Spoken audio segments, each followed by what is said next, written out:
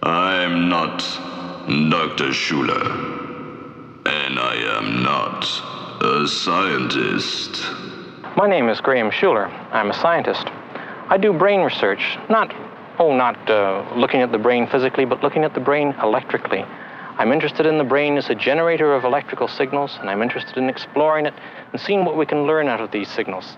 See how we can examine the brain electrically and perhaps find other ways of communicating than using our muscles. Okay, that's the last. Right. Okay, Gord, do you want to adjust the probe now? And we'll just get a preliminary sort of a position in there and then take a look and see what we have on the screen.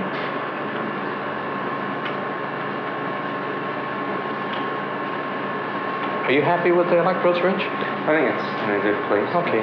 Okay, now then take a look and see what we have, if anything.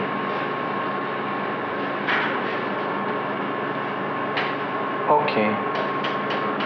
Right. Well, we'll make a, let's say we'll do 100, eh? We'll do 100 now, and then you get the recording of this, and you give me a nice stimulus, we'll say maybe about once a second, eh? Okay.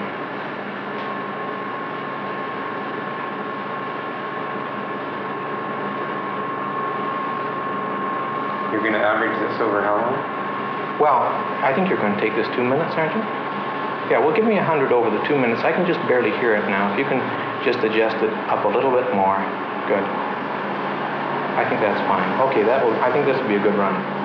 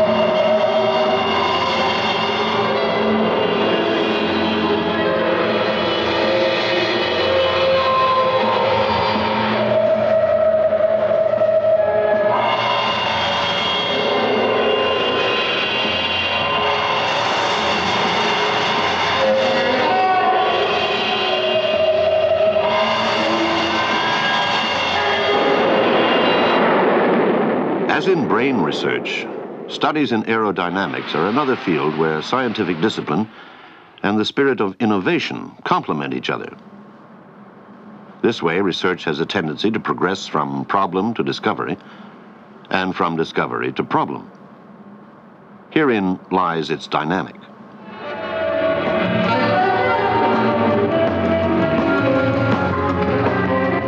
This is the reason why research is developing in every imaginable direction, according to individual circumstances, needs, talents, or inspiration.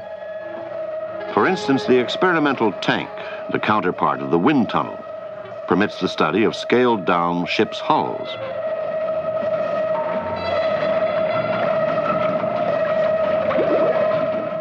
In this case, preoccupation with efficiency predominates.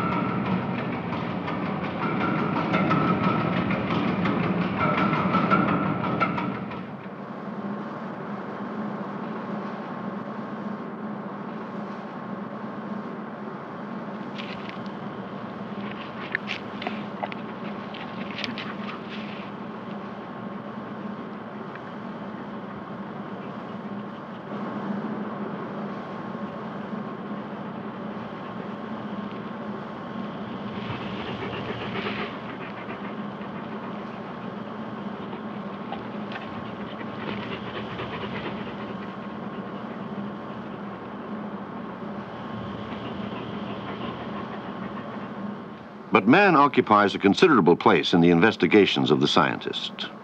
Whether the concern be organic transplants or the pacing of the heart through electric impulses, man, even more than the dog, is an excellent guinea pig.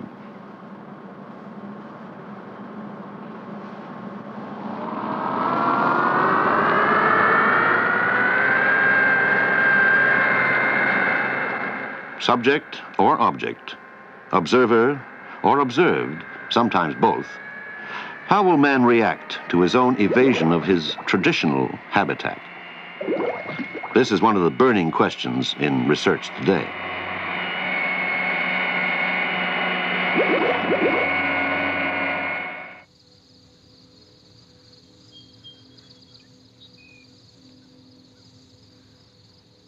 The need, acute among the young, to question everything, even the commonplace, is certainly related to the investigations of the scientist. Did not Louis Pasteur, brilliant dissenter of the last century, defy the orthodoxies of his time?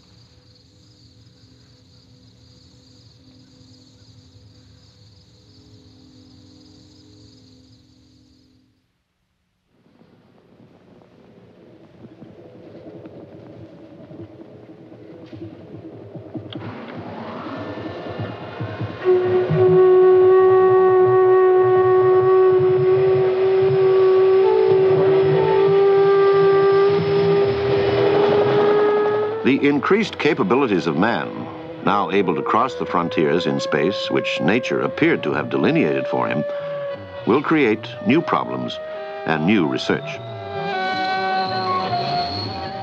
And for man to reach the point where he can move about in the cosmos, revolutionary scientists had to begin where futuristic novelists left off. The centrifugal test is but one stage in the selection of candidates for flights to explore space. Another space, the resonant emptiness of the anechoic chamber, provides other fields of investigation.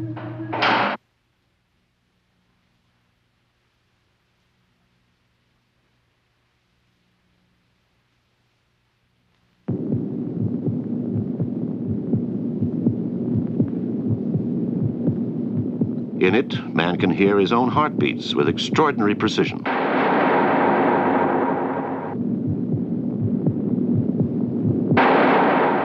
The study of noise, however, is motivated by more practical considerations, such as soundproofing. That is to say, a happy mixture of noise and silence.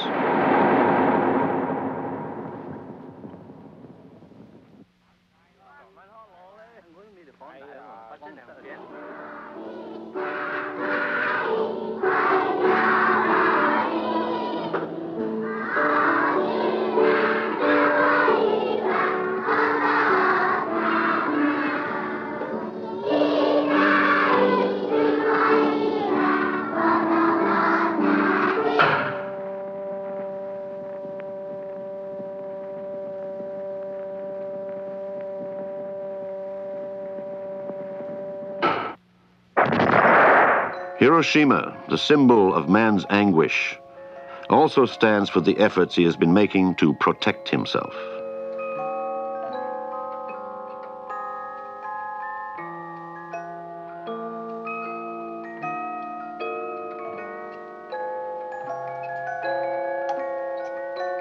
Some real guinea pigs have a better chance of survival than others.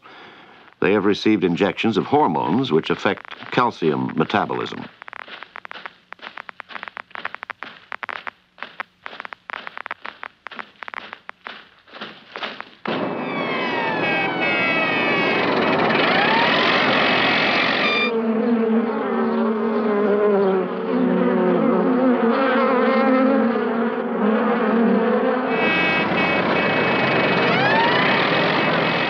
While scientists search for protection against radiation, pollution continues to attack life and defy science.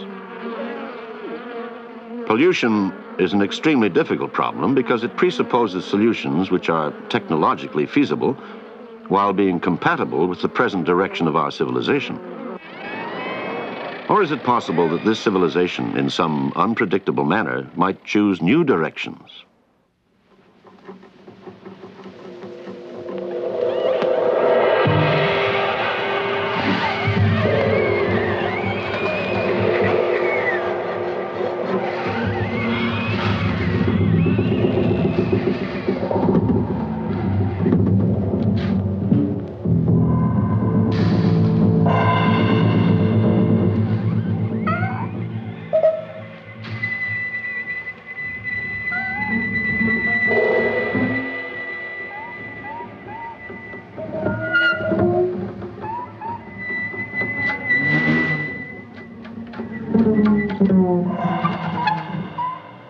Or again, that a new generation of scientists might reconcile the irreconcilable.